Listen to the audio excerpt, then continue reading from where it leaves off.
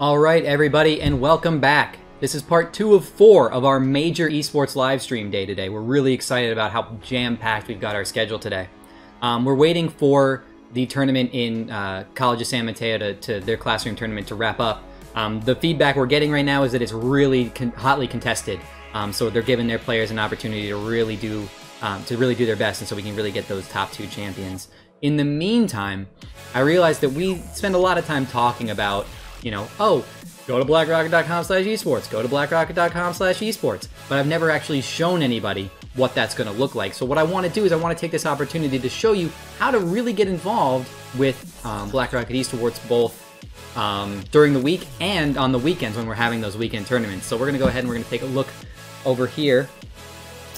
The URL is, as I've said, blackrocket.com/esports. And when you come to this page, you're going to land on a page that's going to look a lot like this, and you're going to see the top 2 buttons right here. We've got 2 games that we can play. We've got SEMBLY, and we've got Battle Royale. SEMBLY, that's the stuff that we see today. If we click on SEMBLY, it's going to just bring us right to the SEMBLY page, and it's going to load up. I log in, and I'm ready to go. Okay, so that one's the easy one. What I also want to show you is how to play Battle Royale. What you need to do, you'll click on the same thing. You'll click Play Now. And it'll bring you to a page right here where you're going to need to download either the game for Windows or for Mac. You're then going to download that.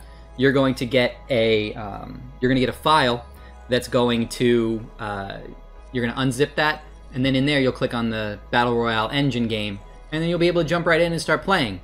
If you've got friends who are playing, you guys can set up your own private room code, and you guys can all play together, practice, and do all that so you can get ready.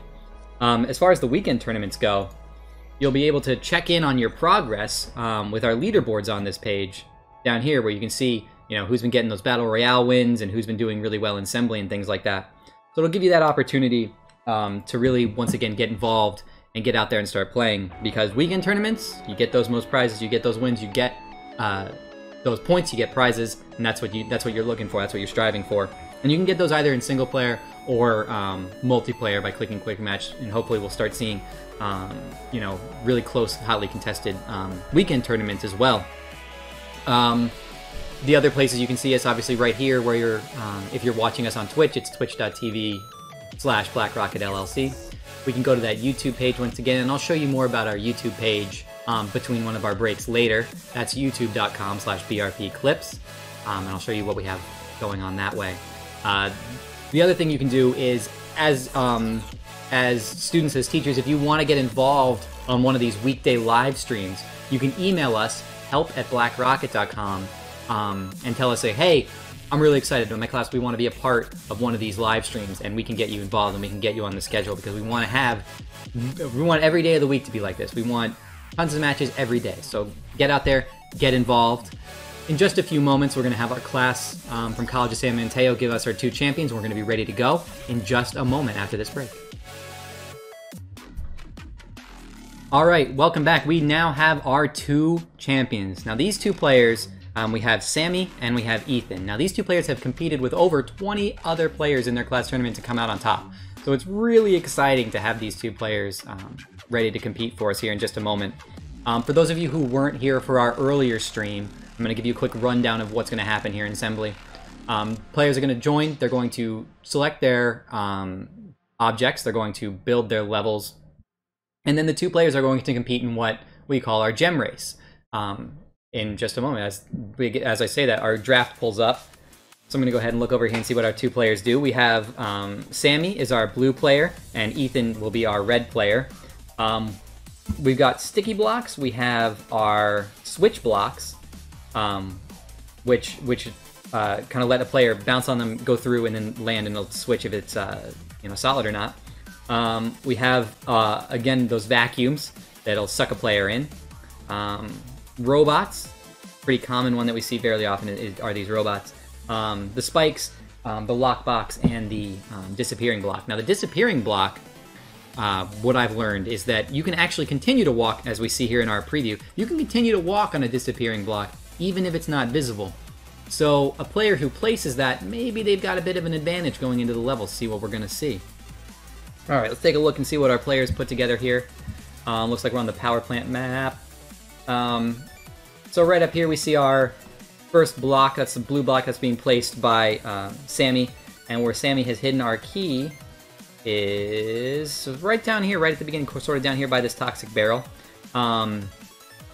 Ethan's key is on the move, and is placed over here by this lockbox. So it looks like, okay, both these players have determined that what they're going to do is they're just going to lock up all the gems. So when we're watching them, the key is going to be, can these players get those keys? And it's going to be who gets the right keys for the right gems, because different gems are locked up by different boxes. So that'll be interesting to see if people are able to remember which gem they've done, because as you can see, gems can sometimes be fairly close together. Like these two, you know, personally, I'd have a really hard time remembering which one was the red lockbox, which ones were the blue lockbox. So we'll see how the players handle that situation. They might just go and hammer it down if they can only, you know, they'll get one of the keys and then hammer down the other color if they need to. See what else we have happening. Few crushers above some of the gems. Here's an...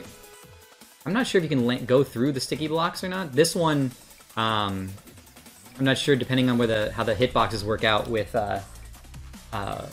where that is for the players.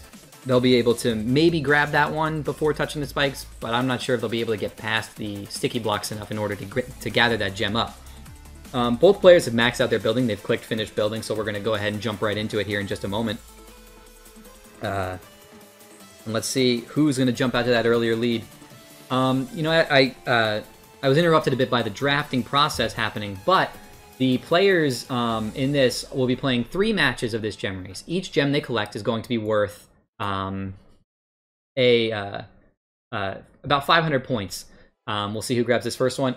Oh my goodness, we are both players grabbing that gem almost at the exact time, and as I was about to say gems are worth 500, I'm immediately proven wrong by our blue player Sammy, who has already found that you can actually get a gem, and if you get it in really rapid succession, you actually end up with more than 500 points. So rapid fire round. Okay, let's take a moment to go ahead and think about what we just saw. All right, we saw our blue player Sammy grabbed 4 gems. Our red player Ethan grabbed 2 gems, which the interesting thing about the 2 gems that Ethan grabbed were 2 gems that Sammy also grabbed. They actually ended up tying grabbing on 2 of the gems, which is rare to see once, let alone twice. So we've got 2 players who are very evenly matched, and as you saw, they flew through those rounds. I'm going to go ahead and bet that we're not going to see any of these games go the full length of time. These players are in it to win it, and they know how to navigate, and they know how to get those gems. In the meantime, we're going to get those 2 players ready, set up, and go. What I want to show you guys is I want to go ahead, once again, real quick, go over and highlight our YouTube page. That is at youtube.com/brpclips. When you come into that, you're going to find our YouTube page, and we have a lot of different videos up here. The ones I really want to highlight this time is I want to show one of our Project of the Week videos.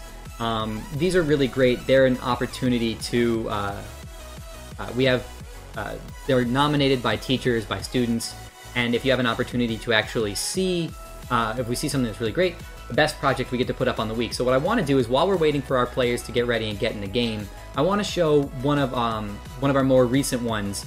This one was from the week of July 8th, and I want to go ahead and show off what that player created. So let's take a look at I took my glasses off too quick. Take a look at what this person put together, and they were part of our Lego animation course, and they were able to put this together. So let's take a look and see what we see here. Already on board.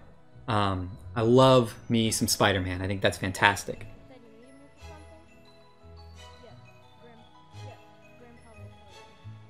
Now this class uses stop motion animation, which is really neat, and that's done by taking frame by frame pictures and putting them all together quickly for a video.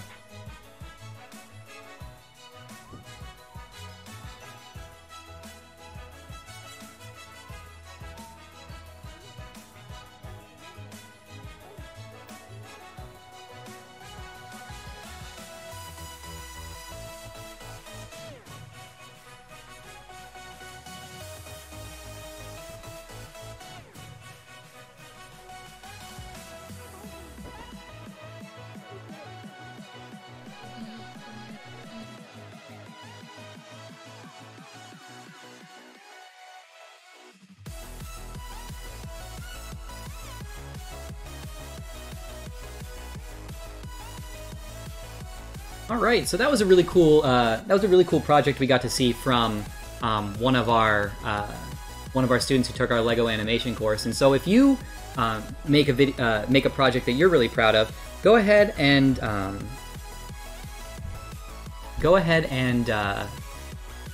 have you or your teacher nominate you for project of the week, and you might get to see your project featured on a stream as well. I'm in the room, so we're going to go ahead and have the other players join here, and then we'll be all set. What I want to say, once again, is I want to talk about how quick those players played. And that was really impressive. We saw they were playing so fast, they were scoring over 500 points a gem. And anytime you see that, you know that the players are going quick. And they join quick. It's just a quick group.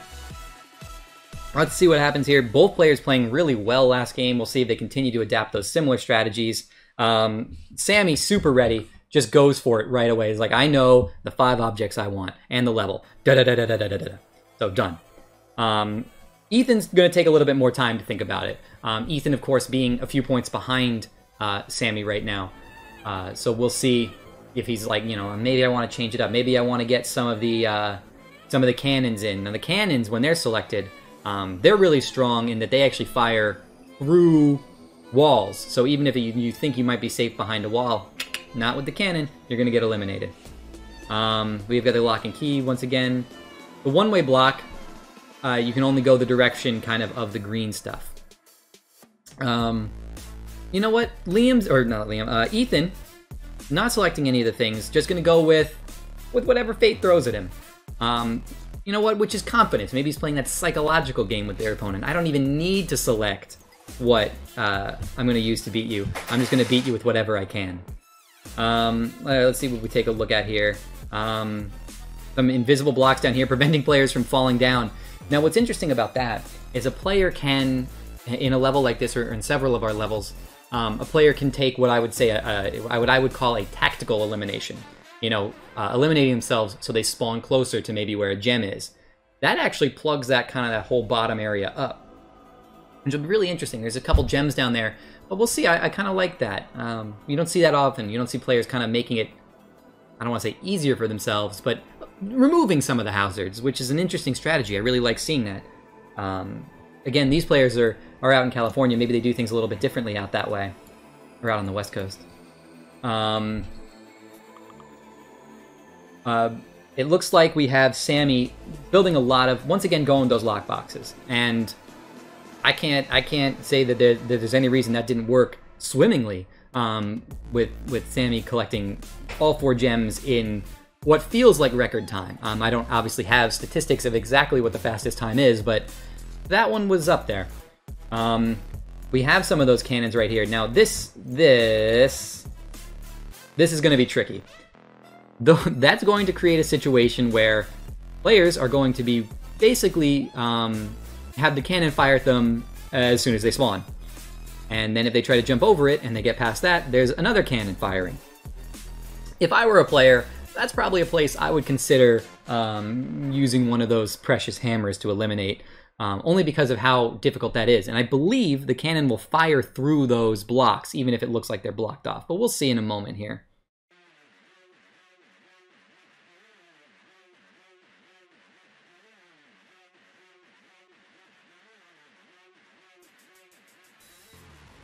And yeah, see, as I was saying, that cannon fires right through.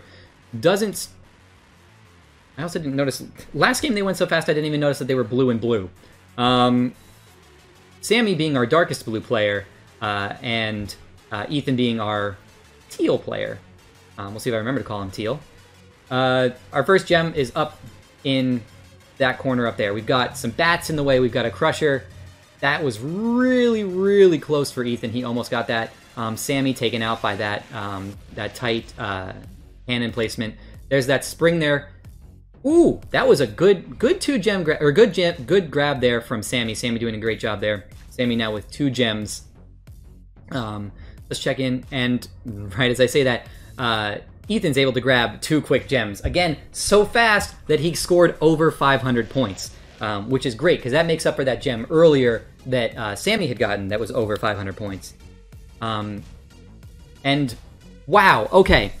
So in quick succession, I move over to look at Sammy just for a moment, and Ethan grabs 2 gems. I'm going to have to double check on our math here, but I'm thinking our players might be tied, given how they equalized not only the extra point gem, but they've actually now collected the exact same number of gems. So when I said that we had 2 players who competed over 20, that's why you get such an evenly matched group here right now, which is really exciting. Makes it hard on me as a commentator because they're doing things so fast that I'm not even able to keep up, but it's exciting. There's no downtime in this match, which is fantastic. We're going to take a moment here to let the players get right back into our room. Given how fast they've been, I don't think this break will be too long, but we'll be back in just a moment.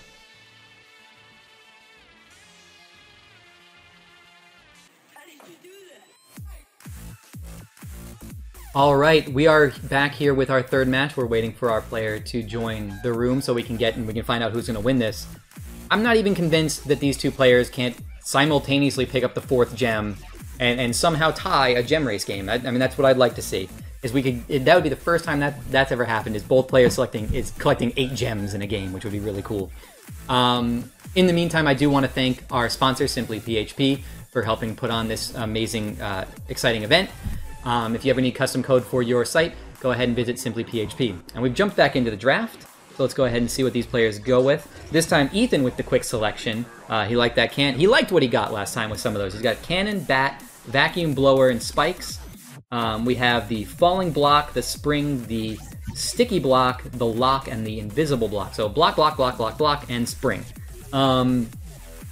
Which is really interesting. I kind of like the platforming angle taken by Sammy, and I also like the obstacle angle that we've got taken by Ethan.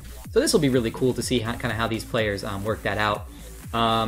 In case you are watching, the lighter color one, the blue one, is the vacuum, and then the yellow and blue one is the fan. The fan blows, the vacuum sucks in, which, you know, that does make sense. We're at Toxic Knight. We've seen a lot of Toxic Knight today. I think it's a very popular level. It's got a lot of stuff you can do there, so I see why players like it so much.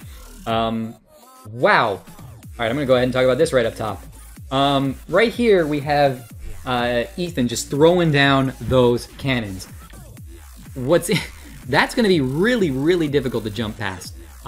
It's going to create a situation where our players are going to have a tough time getting to those top gems. One of the people in chat just asked, "How's our day?" Day's fantastic. I am always excited when I can get a day full of esports and full assembly, and so that's what I'm getting. I'm getting really top quality games today, and that's what I really like to see, especially as a commentator.